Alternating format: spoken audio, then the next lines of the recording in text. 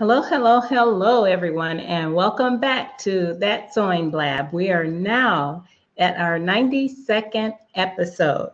And boy, oh boy, do we have a show for you tonight. Just like all nights, we're going to have some fun tonight. For those of you who are new to the show, that lovely woman over there with that beautiful smile and the dark green, I think that is, that's our host for tonight, Dawn Pengelly from Duelling Design. And I'm her co-host, Myra Rentmeester from Simple Inspiration. And that gorgeous woman down there with all the beautiful color on, we're going to get to her very soon, but I have a feeling that some of you may already know who she is. With that said, I just want to let you know, if you have any questions, remember, we'll just go ahead and ask that question. I see we have one down there already. In the Ask the Question link below, just hit that link, put your question in there, and we'll get to it as soon as we can. Now, for those of you who are going to be watching us on the replay of Crowdcast or YouTube, which you can, I just want to let you know that there are perks to being live streamed here on Crowdcast. And you can come in live and ask the person a question, the guest that we have, and have them to respond to those questions immediately. That's something that doesn't happen when you watch the replays. And also, we have prizes sometimes for our guests who are actually live on the show. So it would be beneficial for you to watch the live stream if you have an opportunity to do so. So with that said, you don't want me to blab all night long. So I'm going to pass it over to our host so we can get this party started. Dawn? Thanks, Myra. You're welcome. Well, we've got a good show for you tonight, ladies and any gentlemen who might be watching. We've got Tree from Stitchless TV. You can't miss her, really, because of her fabulous, wonderful, not because of the colors, Tree, because of the fabulously wonderful YouTube channel she has. She does a Stitchless TV, a YouTube channel, and it is amazing. There is lots of tutorials, but then refashions. She sees stuff from the runway that inspires her, and she's like, come on, we're going to get some blinds from IKEA, and boom, like there's a reversible skirt for you. Oh, you're good. Tells lovely stories as well about like the Liberty dress. You can see her when she goes on fabric trips. And then also I loved lots of the things that you did when you went to the knitting and stitching show. That was great. But the newest and the best thing, the thing that I'm just so excited about it, she has a pattern out now too. You've got to see it. So it's the sculptural bucket coat, and I've already purchased it. I am very, very excited. And it is, I don't know, there's like lots of things have similar silhouettes and they just change a little bit. This one's just kind of funkier, and I think I've watched the video, a lovely video on how to put the coat together. And I think it's going to be an easy make. It doesn't have lots of fiddly bits. It's just cool, 100% cool, just like our guest. So Tree, thank you so much for coming on. Hello. Do I speak now? Yeah. Is it my turn to speak? Sorry. Yeah. Hello. Hi. Thank you for having me. I don't know where to look though, but thank you for having me. You're very welcome, and you can look anywhere you want. Well, I guess I'm going to start and ask the question that we ask most of our guests when they first come on. Just about when and why did you start sewing? When and why? 8 years old. Oh my, long time. And because my mum was, she was an immigrant in this country. She was from Italy. Didn't speak any English, and but could sew. So she used to do piecework. So it was always around our house, as well as, if I may say, she used to make paper flowers as well. And by the age of 7, I was involved with the making of 5,000 paper roses for Maria Osmond's concert at Wembley. Wow. So are you too young to know who Maria Osmond is? No, Donnie and Marie. No, I'm not too young. Okay. I know who they are. Wow. That's awesome. So that's been a long time. So with that, knowing that you've been sewing for quite some time, and it actually shows, your experience shows in what you do on Stitchless TV. But I guess I have to ask you, were you self-taught, or did you have professional training? My mum taught me. I went to go and do a bit of professional training, but left. And then I went to go and work for a bridal wear designer and a woman that used to produce for some big name designers. So then she trained me. And then I started producing my own collection and sold to Liberties and sort of boutiques around at the time, which was quite a long time ago. Wow, so you've been busy. You really didn't have time for any other formal training. You just jumped right in there. You did have quite a few good mentors, it sounds like. I've topped up. As I've got older, I've topped up here and there with a few courses, particularly TR cutting.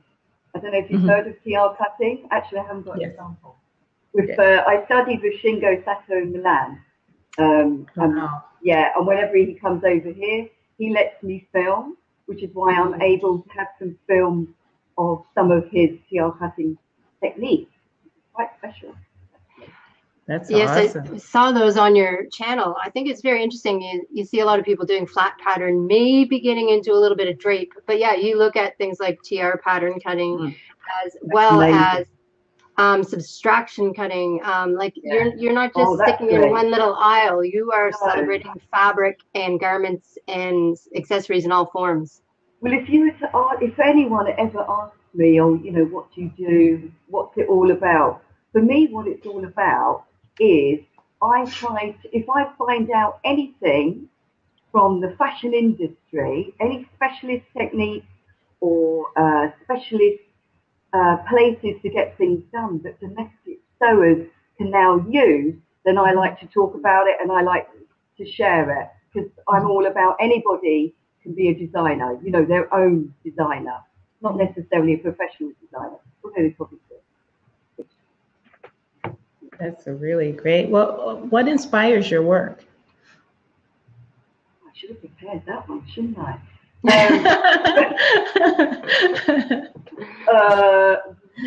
The quickest answer is usually amazing fabric. Usually, although not always, actually. Amazing fabrics like the ones behind you, we see a little bit of there. Well, yeah, and look, there's some more amazing. Oh, that fabric. is beautiful. As we are speaking of fabric, can I mention something? Actually? Sure. Am I allowed to? Is that all right? So you know that pattern? Yay! Okay. I've actually had an online competition going on, and the big mega prize for it. Lots of people will get prizes, and we'll do it again and again.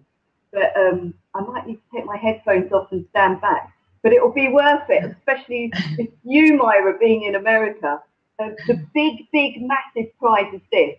So I'm going to show you now. Is it all right that I do this? Oh, yeah.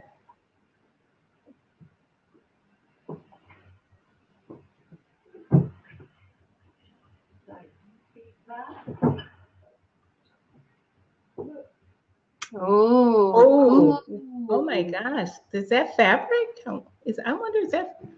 Wow. Wow.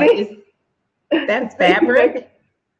That is fabric, yeah. And then the reverse side has the right. It was from a really old out of copyright postcard, and I played around with the image and oomphed up the colours so that they were a bit more attractive. And then I did that when you mirror it and do that kaleidoscopy thing, and I printed it onto like a waterproof fabric for someone to make a sculptural bucket coat. That's a big Whoppadoodle prize. Oh my goodness, that's amazing. And I've also been experimenting with printing on sequin at the digital fabric printers. Can I say what they're called? Yeah. Yes. Yeah, they're called Fashion Formula, and they're really brilliant. And they've sponsored me this fabric. to be the big top prize for the best sculptural bucket coat this winter, and then we'll do it again for spring. And I got them to print onto some sequin fabric as well as an experiment, and it's come out really, really well, really well. Oh my goodness. Oh my gosh. I can't wait. Well, Dawn, are you going to enter? Because I'm excited to see your coat. Are you going to enter the contest? Yeah, I didn't even think about the contest. I saw the coat and I was like, oh my giddy aunt, that's mine. I've got my this is my sleeve pattern all PDF'd and ready, and I have my fabric here because I haven't cut it out yet because I can't think of what binding I want to do. The fabric's lovely. Yeah, that's gorgeous. It's really beautiful. Wow. I washed it though, and it lost a bit of, sometimes I put sizing and stuff on it. It's a bit softer than I was thinking, but I think your coat is the type of coat that it would look gorgeous in stiff fabric, but I think it would also look gorgeous in drapey fabric. Maybe you could show us the one behind you so people who haven't seen it yet. The one I have on, so I have to take this off. Okay. Oh, yeah, that's your Gucci one. Oh, wow. Yeah. Now that's a softer fabric, Dawn. That looks like a softer draping. Yeah, I think it's between the two. It's between the one that she has in the background there, where you can see it's got a lovely sharp line on the side there, yes. the pink striped one. Yes, I agree. It's in between those two. So I didn't hear anything that you said. So I think yours is going to be like that one. Yeah, it may be a bit in between the two. Yeah, I'm so excited. It has weight. It has weight, your fabric, doesn't it? Yeah. Yeah, it is heavier. It will look really great, really good. And I quite like, for people who haven't seen the pattern before, you see that it kind of comes out at the bottom and then comes back in. Just by moving it slightly, you can change the angle of how much it sticks out. So, if you're a bit shyer and you don't want to let your freak flag fly, you can tuck it in a little bit more. And I just think it's lovely, though. And some people have said they've made at least 12 of them. Well, in the comments. I can see her right there. She's becoming quite famous, actually. It's just shame she can't come on here. She's more of an expert than me. She's put double-ended sticks in. She's adapted it to have a hood. She's created it so that it has its own quilted lining that fits inside, like a detachable one. She's made it in leather, an embossed neoprene fabric. She's adapted it to be like the, where's my hand? There. The sculptural bucket dress, which was the, there we go. The sculptural bucket dress. So she's made 2 dresses. What else have you done, Judd? Well, hopefully maybe if we can. Yeah, I was going to say the same thing. And mine, like Myra and I. Yeah, when we have people, when we ask questions from the audience near the end, maybe if we're really lucky, she'll come on. But I mean, if she can't, we understand. But yeah, I can see why it's caught her imagination, though. It is a very lovely coat, and I'm sure, like, because she's made so many of them, and you see, it's not like there's a lot of super fiddly bits. I mean, she could probably, she'd have to tell us, make one of those in like a couple of hours, probably the most. 3 hours. I mean, she might. 12 coats and 3 dresses. I wonder who's going to have that fabric. She's a bit of a one-woman factory, actually. In fact, I'm sure she has got a factory, but she's been producing so many. 12 coats. And 3 dresses. Oh, yeah, I kiss you back. I don't know her. I don't know her at all. I think you live in Holland, Judd, don't you? And this is the really amazing thing about the whole YouTube channel thing. I mean, as you know, we make peanuts on YouTube. I'm sure you're aware of that, yeah? Even if you have got 6.5 million hits, believe me, you still make peanuts. But the most wonderful thing about it is the whole community that happens around it and the doors that it opens. So if I go anywhere with Holland, I thought so. If there's an exhibition at the Victorian Albert Museum or the National Portrait Museum, because I have 6.5 million hits, I just say that, and they say, yeah, you can come to the press launch. I'd never be able to do that if I didn't have my YouTube channel. And that's why I do it. I don't do it for the money because there's no money. Wonderful, wonderful experience, but I'm rubbish at business, so that might be why. Well, I can understand why you have so many hits. Beautiful, beautiful work. Oh, thank you very much. Thank you. And we should definitely, I think everyone here has probably seen your channel before. Whoops, yeah, there it is. But very defined, Stitchless TV on YouTube. And I'm talking in an amazing amount of videos, everything from binding scenes.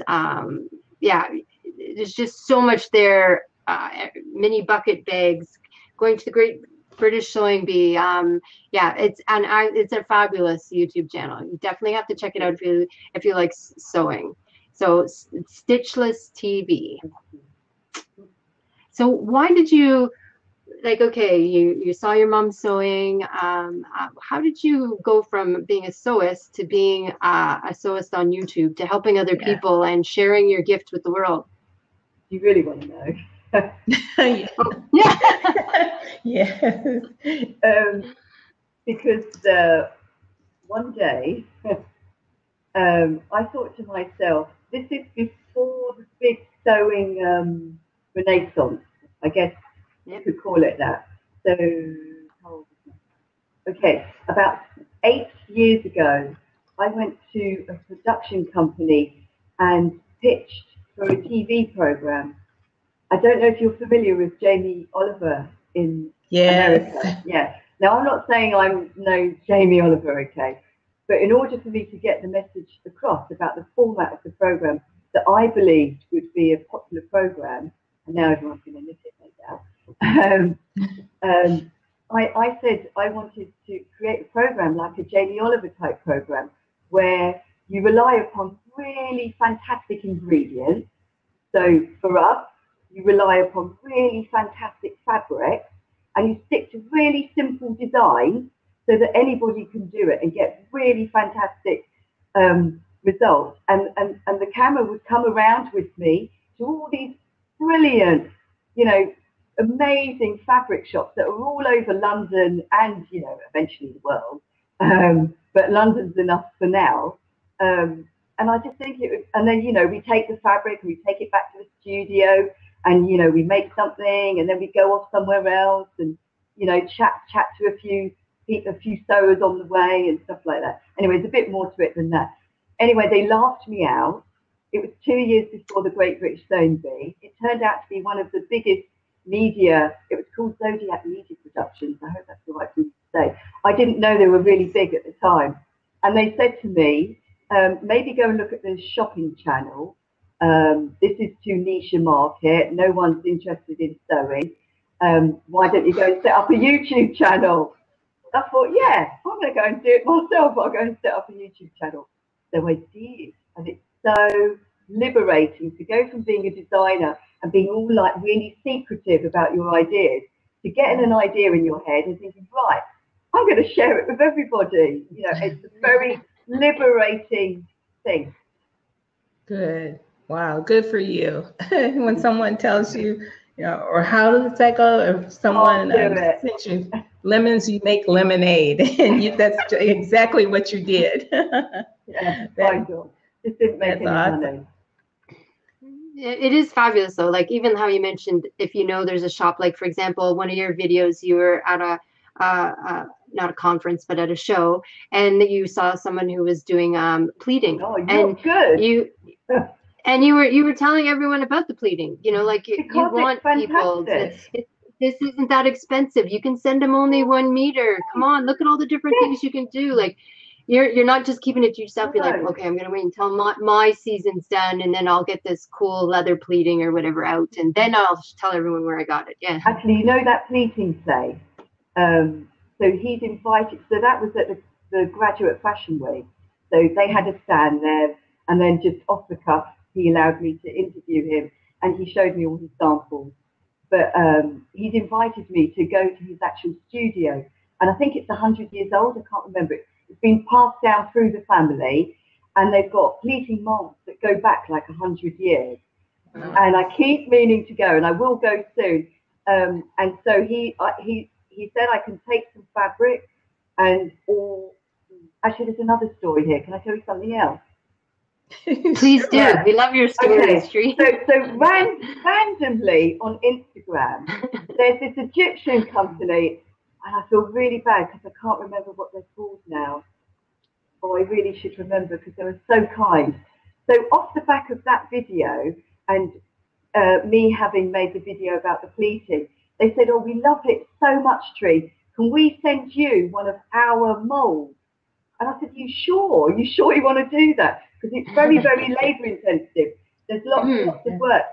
So he told me to go through all his pleats. Oh, what's it called? He told me to go through all his molds that are on his Instagram page and just choose whichever one I wanted. So I chose the Mercedes Star pleating mold.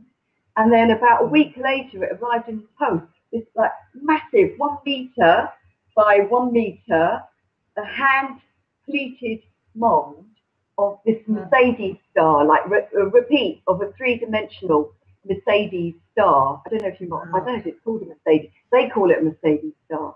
And so I will take that to cement pleating, and I can get leather, polyester, silk, velvet, anything pleated, and it will become like this Mercedes Star repeat. Wow. Nice. That is awesome. Yeah. That is awesome.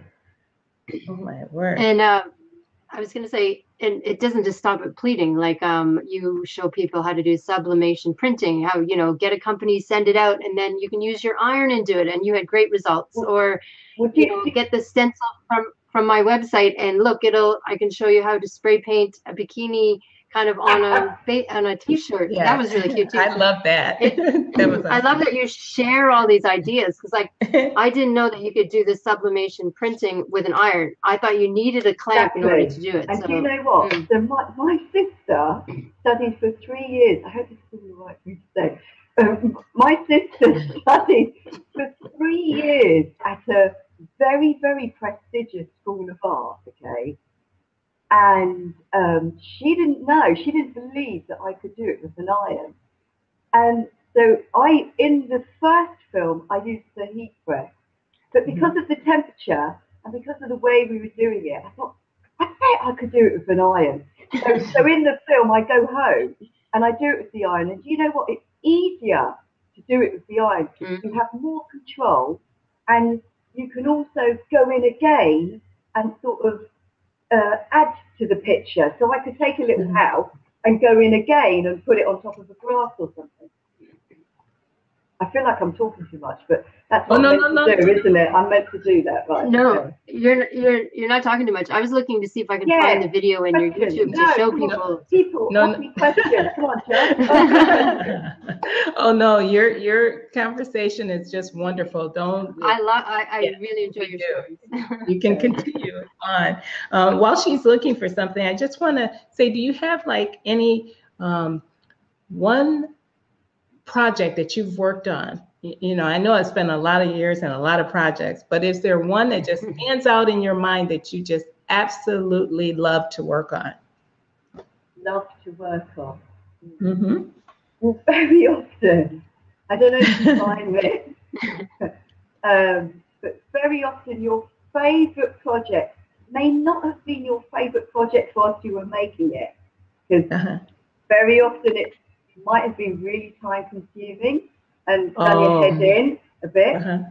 So I don't know if you find that this happens to you, but when I have a project and it's quite challenging, when I get to the end of it, I hate it. I absolutely hate it, and I need it to go off somewhere and just go in a drawer for maybe a month and let it just settle for a while, and I recover from it, and then and then I get it out again. It's like, oh my God, did I really make that?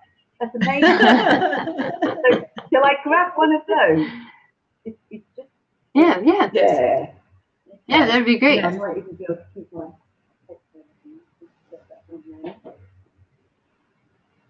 Right. So this,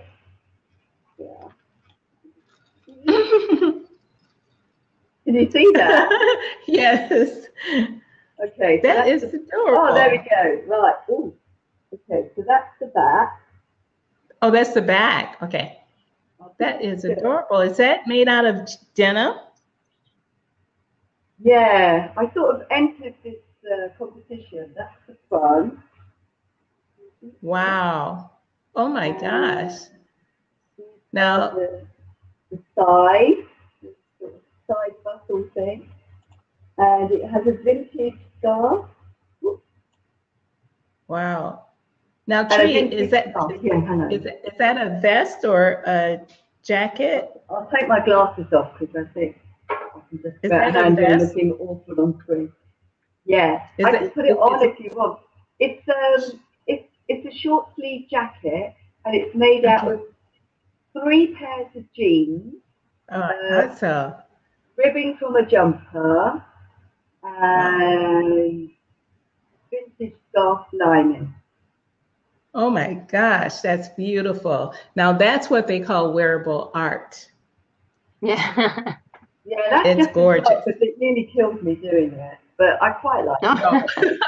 Oh, that's the one. Okay. Yeah, that's the one. Well, there's been one since, but it's in my bedroom. I can't get it. Oh my goodness. Well, it has in that same line, I guess. Has there ever been one project you worked on that you said, "Oh my God, what was I thinking?" No. Oh. What was I thinking? Yeah, but oh damn it, I've got it here. Yeah. And in fact, when I wore it in the video, now what video did I wear it in? I can't remember. It might have been the leggings video.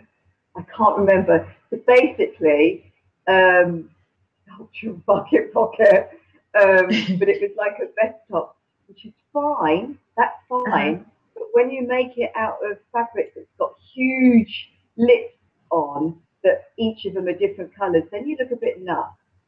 So everyone said, "What were you thinking?"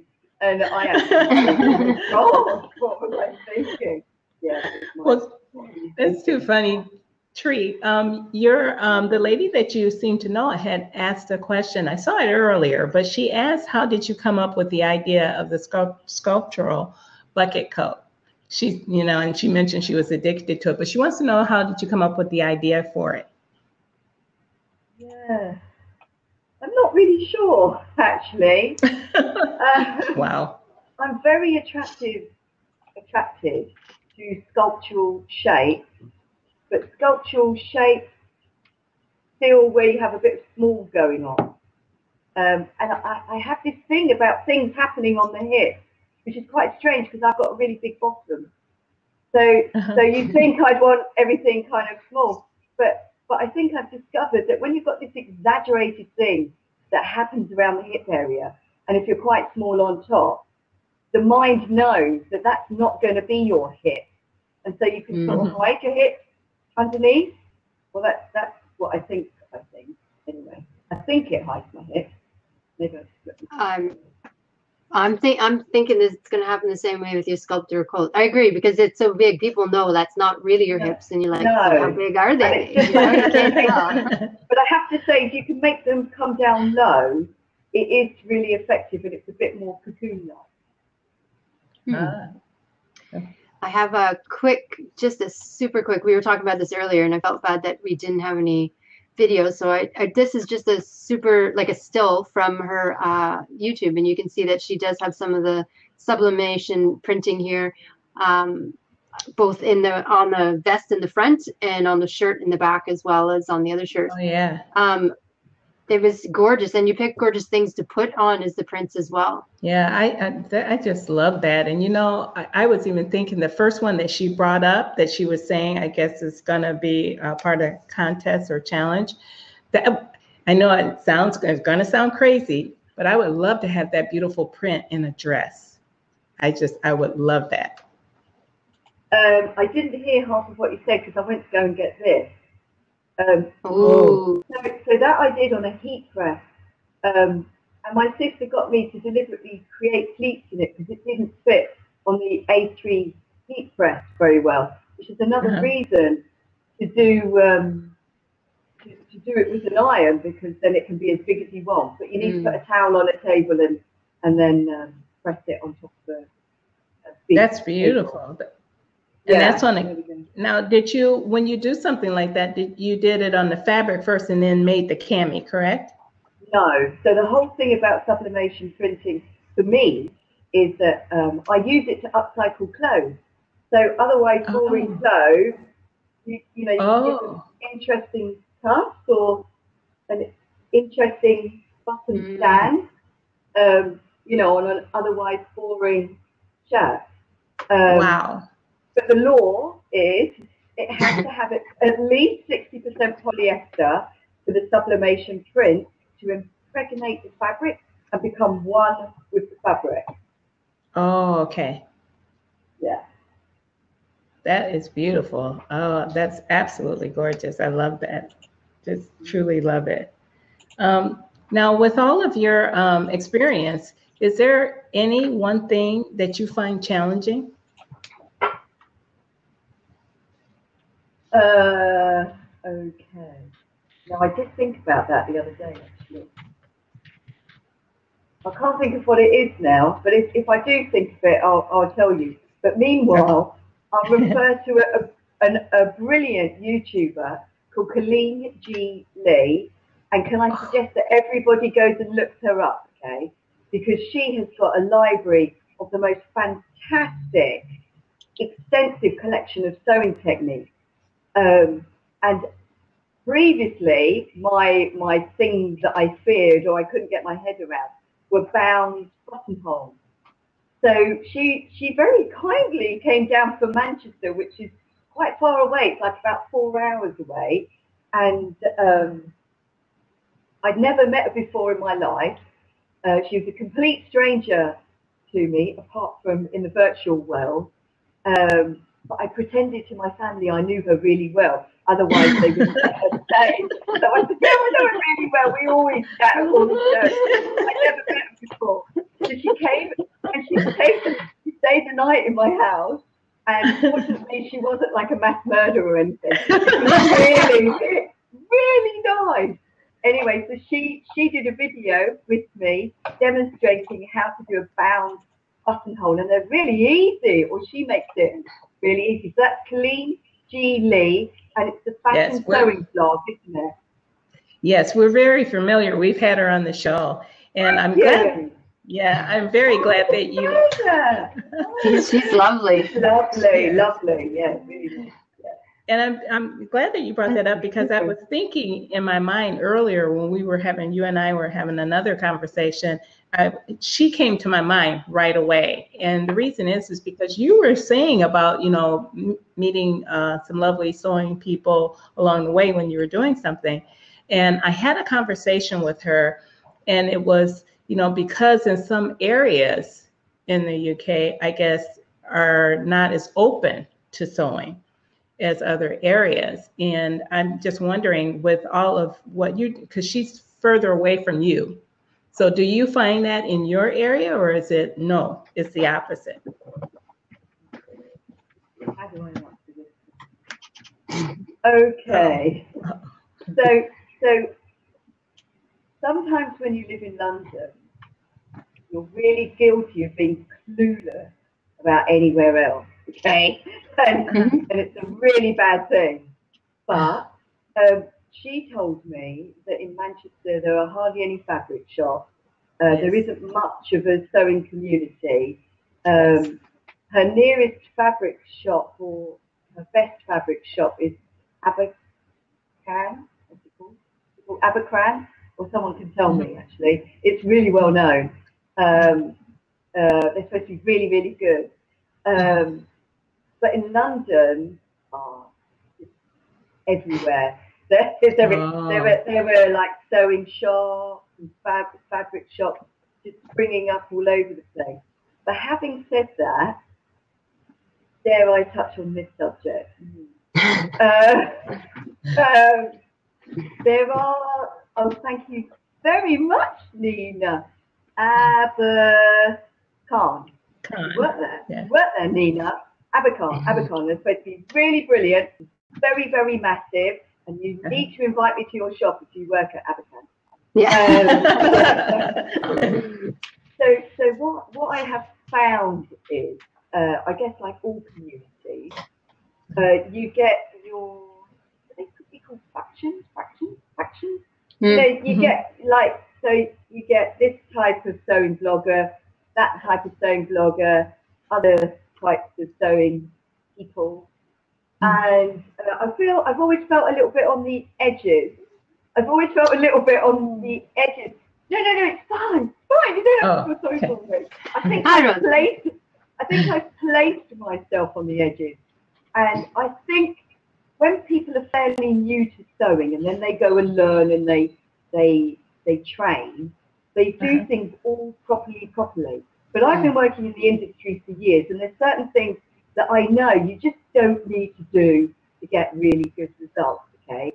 And I'm not the slightest bit snooty about sewing, and certain sewing communities can be very snooty about sewing, and they have their techniques, and this is the way you're supposed to do it.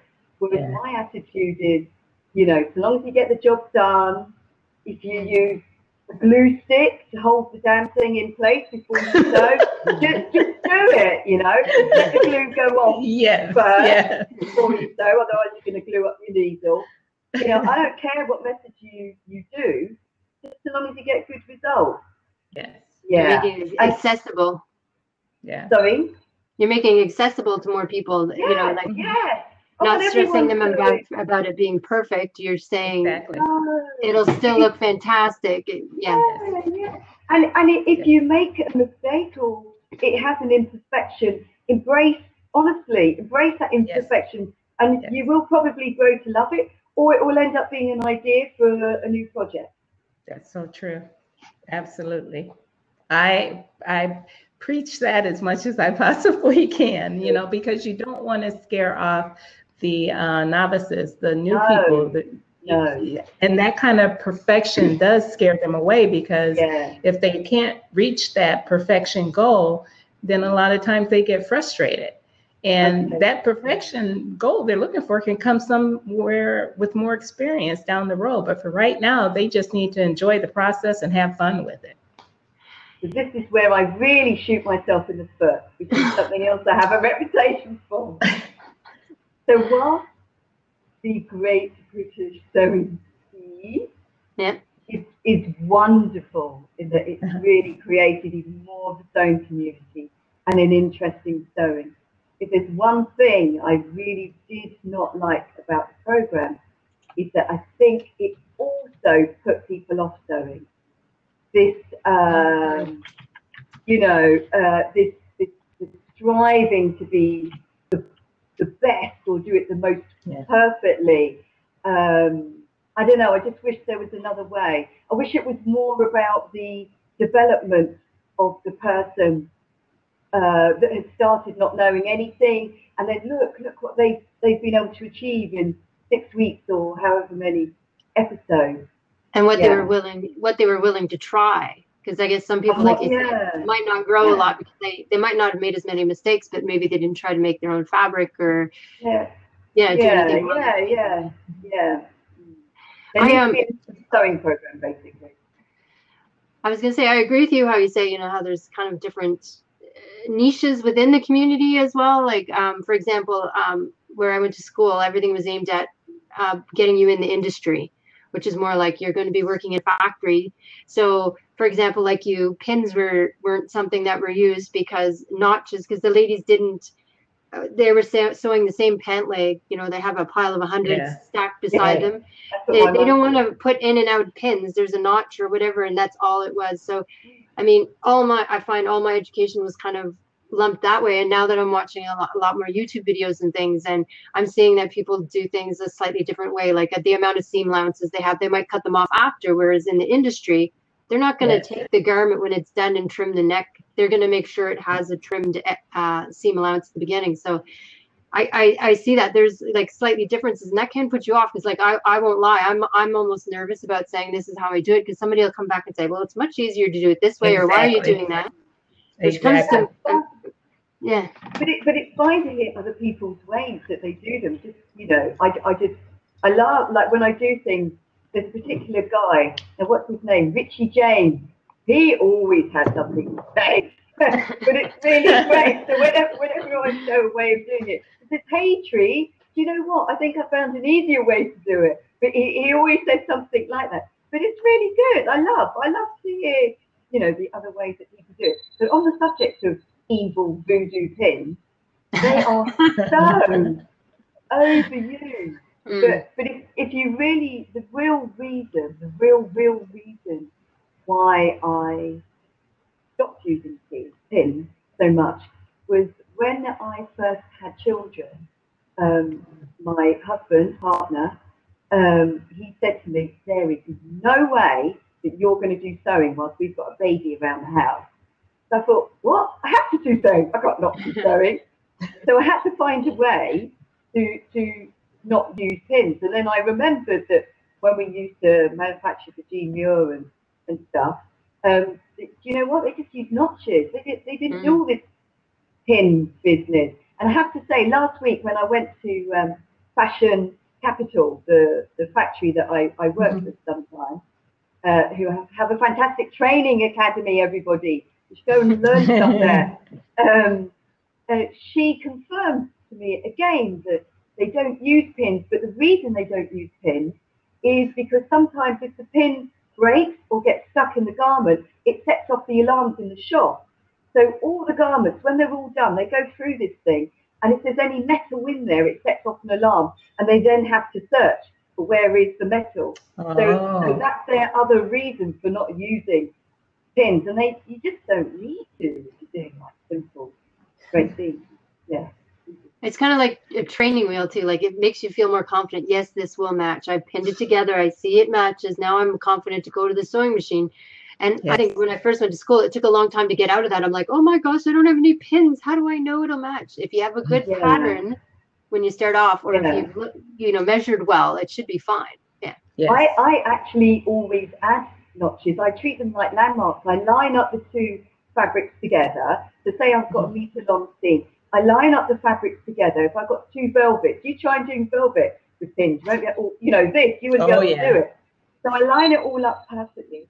And I just do loads of notches, maybe 20 centimeters, 10 centimeters apart. What's that in inches? 5, 6 inches. And I just, as I go along, I just make sure all those notches line up. And then I'm guaranteed that by the time I get to the end, that the velvet hasn't shifted or the silk hasn't shifted, because what happens is fabric bunches up to the pin, doesn't it? And you get that great big lump, you know, sometimes. So use notches. Bad pins, normal pins. So there are certain situations where you really need pins. You can't do fitting, draping, you know, like collars sometimes. Yeah, I agree. Yes, yes. Okay, let's see. What else can we add? Oh, with everything that you have going on, I mean, it may be fun to you to have, you know, everything you have on Stitchless TV, but it is truly work to do everything you do. How do you how do you keep a balance with everything you have going on? Well, I haven't been balancing very well recently, hence no videos for about 3 weeks. There really is a lot of work, everybody. There really is a lot of work. If I do an on location thing, I have to go to the place, set up the camera, and then go in front of it, talk in front of the camera, interview the person, and then go behind the camera again, check if things okay, go back again, and then go around and film as well. And I end up often with about, 2-3 hours of footage, and then I have to try and edit that down to a film that is, I try and make it 10 minutes, but I rarely can do that, and it ends up being about 20 minutes. It's a lot of work. The editing is a lot of work. But also, if I can say, I'm not sure if people are aware that there's a massive element of, you have to be in the mood. And if you're not in the mood, you have to get yourself in the mood to stand there and talk to yourself. It's like, hi, I'm Tree, you know, I feel really lovely today, but I'm not telling you, you know. It is, and then sometimes, you know, between Instagram and all the social media and then talking to the camera, I get absolutely sick of myself. I really, really do. I get so sick of myself. I wish I could interview people more. Yeah. Anyway, we're doing. Have we gone over 5? I don't mind. I'm just saying. I can't believe I'm still here. We have about 15 minutes, but we do have some questions. Okay. Some questions, and if anyone would come online and ask Tree live their question, please let us know in the comments. We'd love to have you come on. And while we wait to see if anyone would like to, even if they put a question already, they can ask that. Or if you have a different question, just tell me in the comments and we'll invite you on. And while we're waiting, maybe Tree, I'm really curious, what's next for Stitchless TV? Do you have any like big future plans? Because I mean, I don't know what you haven't covered. There's loads of stuff. I did think that you were going to say this actually. So, okay, I'm so prepared. I've got everything all around me. But I've got to reach down here, okay? So. Oh my goodness. Let's see. Ooh. What has she got in the shiny box? I know, lots of color around her. It's really pretty. Oh, you gotta love color. Okay, so what's next? I can't answer the big question of what's next with Stitchless TV. Hopefully more sponsorship, please. Can people sort of get me to try out their products? And it's only if I like them do I talk about them. I won't talk about anything unless I think it's really brilliant. So, that's great. But I can talk about next videos, right? So you may or may not know that I really like using scarves, vintage scarves, and new scarves to make things. Ooh. Oh. Yeah. So that was made with. I was so lucky. I was able to get. I bought one scarf, so that's the scarf. Cool. Okay. And then later on, in another market, I found exactly the same scarf to do what you just saw. Yeah.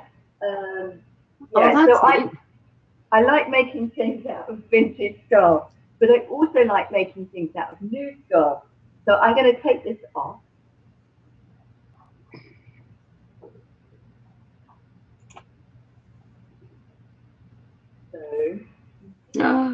Oh my goodness.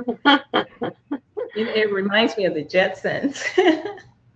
Yeah, that is so cool. Oh. Neat. Or something like that. What is the designer? Betsy Johnson? Betsy Johnson, yeah, with a lot of her color. So I didn't hear what you were saying because I had my headphones off. What did you say? Oh, no, I was saying that it's very colorful. You have a lot of color going on. And I said it reminds me of the designer Betsy Johnson because she uses a lot of color. Oh, is she like Stella Jean? Is she called Stella Jean? American designer? I have to look up Betsy Johnson. So what I wanted to say was, okay, very often when you, if you go and buy a scarf, you can get much more unusual prints than you can when you go buy fabric. So it's polyester crepe, it's not silk, but it was £22 in the sale. So I bought 2 of them. One of them I'm going to bond to a sort of spongy fabric to give a different body to it, so I can make this pinafore dress that I have on. I flashed at you a minute ago, which is actually an Dolce & Gabbana rip-off fabric. And then the other scarf, I'm going to make a little blouse, a kind of frilly thing here, and I will wear them together. Ooh. Yeah. Right. So you did ask what's next for Stitchless TV. Yeah, I can't wait. I can't wait. you meant a big thing, didn't you? But that's a project that I will be sharing on. Oh, See? I'm thankful you told us about that even. That's, yeah, it sounds very interesting. It does. It looks like Judd also asked you, are you going to sell your gorgeous fabric designs anytime soon? Oh, thanks, Judd. You should be my personal manager, Judd. You're so good. Okay. So that prize that I showed you before, and things like this. Okay. That's beautiful. Yeah. So on this digital fabric print site, which is called Fashion Formula, which are a UK-based digital printing site, they have an extensive library of designs. You can go there and you can choose your flowers or whatever, and then you can select from 50 different types of fabric that you want it printed on. So I'm going to have my own online shop within their site, just with my design on it. Wow. Wow. So you'll be able to buy that New York design all set up. You don't need to do anything. All you do is select the design and then select if you want it on a crepe, a silk crepe, a linen, a neoprene, a waterproof fabric, swimming costume fabric. Yeah. Wow, that I was just saying that to Dawn when you were away, Tree. I was saying that to Dawn, that New York scape. I would love to have that. I could just see a beautiful dress made out of that. It would just be stunning and shocking in the same time. Yeah. I just, Simple dress with a eye-catching design. Yes. If I had the body for it, it would be one of those fitted dresses, pretty straps, V-neck, something that just, wow. We've invited Crystal on. It appears when I have her come up, it's just a blank spot, but I'm not sure. Crystal, can you hear us? Maybe you can ask a question even if we can see you. I can hear. Hello? Hello. No, we can hear. We can hear Crystal though. Okay, can you see me now? No, but we can hear you. I don't know what's going on. Oh, sounding a little funny. Okay. Video. Oh. No, that turned the video off. Yeah. That turned it off. Yeah. Oh, I'm sorry, Crystal. Technology is lovely sometimes. I don't know. I don't know what the. Do you have? Well, my question was, how did you learn how to pattern design? Did you learn how to do blocks and things like that at a certain school, or you just picked it up along the way? Do you want to know honestly? I basically, I learned what I learned when I worked at the place that used to produce for designers and for these wedding dresses. So I learned there. I learned from my mum, but really, I just learned along the way. I'm not brilliant at pattern cutting, but I can do what I want to do. But can I tell you something else that I will do a video for, okay? And a lot of the big design houses do this, okay? So there you are thinking that they come up with these brilliant, amazing designs, right? Oh, I've got to be careful what I say again. I'm doing that shooting myself in the foot thing. So many of them simply go to Zara and pick up a design, take it apart, and then with like a Gerber digitalizing tool, they iron it, they'll put it on the board or they'll trace it out on paper and they just digitalize it and maybe manipulate a little bit and let do a load of grades and that's it. But I think I've discovered something really amazing. Have you got time for me to tell you? Yes. Because it is something that I do, okay. And I think I won't get into trouble for it. So imagine you've got a pair of jeans, right? Take apart your jeans or cut up the seams. Forget about, you don't want anymore, okay? But they fit you really perfectly. And then put one piece on the ground, and then put some landmark things where you exactly know the measurements of them, like 10 centimeters square and a 5 centimeter square. and then stand somewhere really high up and take a photo of it, right? And then that's basically your pattern. If you can enlarge it, the actual size, so that 10 centimeter square is 10 centimeter, the 5 centimeter is actually 5 centimeter, you know, without any software or anything. But if you can enlarge up that file for those measurements to be exact, and then when you print it in PDF, yeah, you can posterize it and tile it, and that will be your pattern. Does that make sense? Or is that? Yes, absolutely. Yeah. See, we can just rip off all our clothes. We don't have to get pattern. Yes. Maybe. Absolutely. And I want to thank Crystal for asking the question. We're really sorry that you couldn't come on tonight, but we do have a couple other questions. Thanks again, Crystal. So, thank you, Crystal. That was Crystal's first question there. And then we have, another one from Crystal too. What is the gold fabric? What is the gold fabric? What is the gold fabric? Was it the little square that she held up? Was it the little square? On the denim jacket, she means, sorry. Oh, Thanks, Crystal. So she's just looking for the denim jacket now. The gold fabric, yeah? Yes. It's ribbing from an old jumper.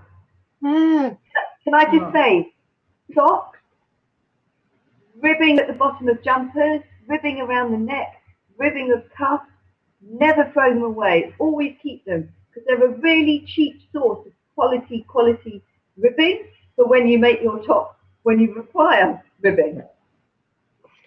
I've seen that in a couple of your videos, like was a 30-minute coat as well that had it on the neckline as well. Yeah, you make fantastic use out of jumpers, even some of your husbands. I actually don't think he knows, even now. I don't think he knows. No. Yes. Fine. Down. But the other thing is resources are everywhere. Like people often say to me, "Oh, I live in a really remote area. I wish I had, you know, haberdashery shops like you have, like William G. and that." But you know, brilliant example. Have I got time? Yeah, brilliant example.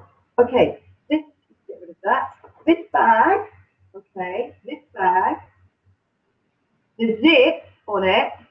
If I do up that zip, the zip. Look at that zip, right? See that zip? Lovely zip pull. Can you see how lovely that zip is? You know where it was from? It was from my son's wetsuit that he grew out of about 2 years ago. So whenever there's any hardware on an old knackered rucksack, piece of clothing, I don't even unpick it actually. I cut it off and then I unpick it when I use it and I just store it away. I've got quite a lot of stuff. Very clever. And then we have one other question because we're keeping you late. We know it's like, was it 1 in the morning there? So we better hurry. Yeah. This is from Nina. She's been lovely, very helpful in the comments. Thank you, Nina. This is great, Tree. I was going to sleep, but then I saw this on Facebook. Oh, is this not a question? Yes, Nina. We're very happy that you joined us. And then there was one more question too, Dawn, from Crystal.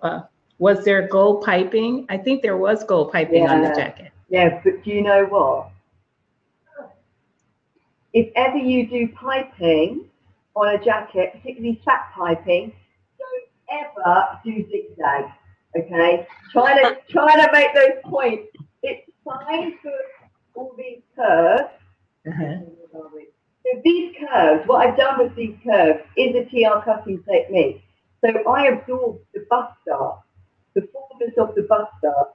I absorbed it into a more interesting style line. And putting the piping in the curve was a dream, but but up and down zigzag bags were not. Can I just flash this at you? Have any of you ever seen this video? So making use of the old, well, it wasn't actually new, baby soft balls. If you take the stuffing out, you can make it into a purse really easily. I like doing things like that too. That's so cute. So it's a really nice little purse. We have a video for that.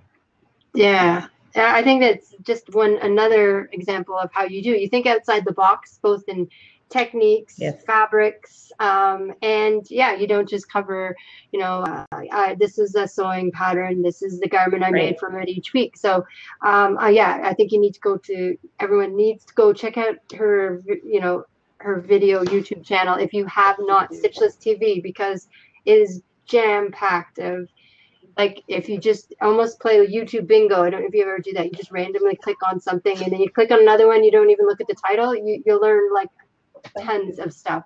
It's fabulous. Yeah. I like to think that it's more about the inspiration of the idea. I like to think that they, even if they don't do that actual thing that I've shown them, that it's planted a seed for them to go off and do another idea from that idea, that kind of thing. Definitely. I agree. Okay, well, we've had you. It's been an awesome pleasure to have you with us, Tree. I mean, just amazing. We love your work and your exuberant style, as someone mentioned here. Yeah, they have, haven't they? Thank you very much. Selena. But I know it is 1:30 in the morning there, and we just cannot. Well, thank you again so much. So we won't keep you any longer. Is there anything else you would like to tell the viewers? Yeah, I would. So one thing I'd like to tell the viewers, don't take your sewing too seriously. Don't bother making something that you could just buy in any old shop. When you make something and you invest all that time in it, I think if you can afford it, you use really nice, special, good fabric and make a work of art. Yes, I agree. Well said. And Dawn, do you have anything else? Yeah, I agree. I can't thank you enough for coming on, Tree. I know there's the different with the time zones and everything, so we really do appreciate you coming on. And I'll definitely be watching your videos to see what comes up next, because you never know. It's very exciting. I love your channel. Thank you. And can I say goodbye to Judd? Oh yeah, yeah. Gone already. Goodbye, Judd. Bye. See you in the virtual world. Yeah, she sent a big sewing hug. And next week, we have a return guest coming on from The Last Stitch, Joanna Lundstrom. She just made her first, had just put out her first book a little while back, Sewing Activewear. So definitely come check out. Really? Yeah, she's amazing. She's very lovely. Oh, she's British as well, yeah? No, she's in Sweden, isn't she? Oh, is she? What's the name again? If you check out the Last Stitch, it's a YouTube channel. She does lots of sewing activewear, sewing with stretch knit fabrics. Very lovely young lady. We've had her on once before, and because she has a new book, we asked her to come back and share about it. Yes. I've already used some of the techniques in it to help when I had my sister-in-law sew my pattern, and I was like, oh, I know how to do this, but that's kind of tricky. Is there a simple form of that might not be quite as awesome, but still easier to sew? And yeah, look in her book, she's got so many options. So so we don't want to talk everyone's ear off all night. Yes, thanks guys. Thank you very, very much again, Tree. Thanks everyone watching. Thanks, Myra. All right, we'll see you all next week, Tuesday, on That Sewing Blab. Have a great night, everyone. Thank you. Bye. Bye-bye. Bye.